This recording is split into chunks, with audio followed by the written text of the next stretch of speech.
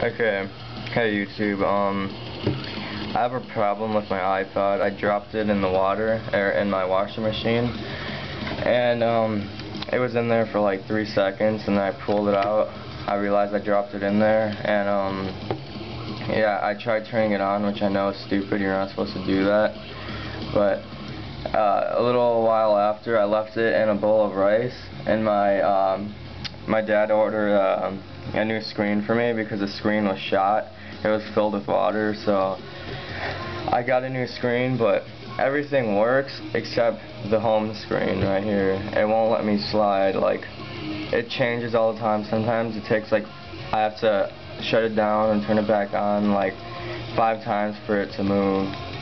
And sometimes it goes the first time I turn it on if I get lucky, but yeah, most of the time it doesn't work. Nothing on this home screen, like, I can't press play for my music, and this,